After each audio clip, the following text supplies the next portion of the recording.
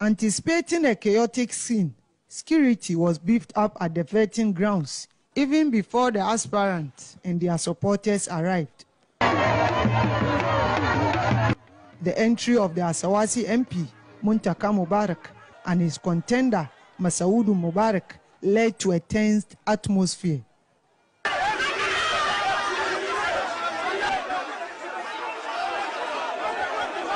In less than 30 minutes, both aspirants had successfully gone through the vetting process. For the first time in many years, Muntaka will face a competition in the primaries. They say elections are never over and it's over. But I can assure you that we are working very hard to make sure that this is just a minor challenge about primaries. The main is the 2024 election. My prayer is that when it is over, we need to unite and make sure that we retain Asawase in a very decisive way. We should make sure that we don't fracture Asawase, because Asawase is the heart of NDC in Ashanti Region, and we must do everything to protect that.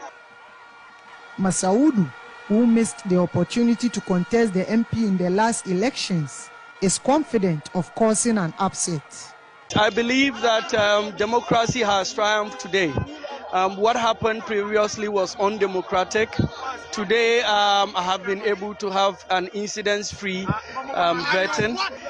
If you look at what is happening within the constituency, we are pained that there hasn't been much progress in terms of the human development element of development within the constituency. So overall, we are very, very much enthusiastic about our chances, and we believe that inshallah victory is assured.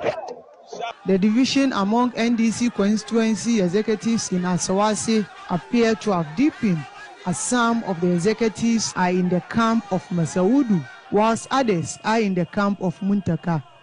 In Ejura, 4 people, including the constituency chairman, are contesting the incumbent MP, Bawa Brema.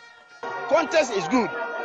If there's a contest, it gives you the opportunity to go around to assess your weaknesses and your strengths.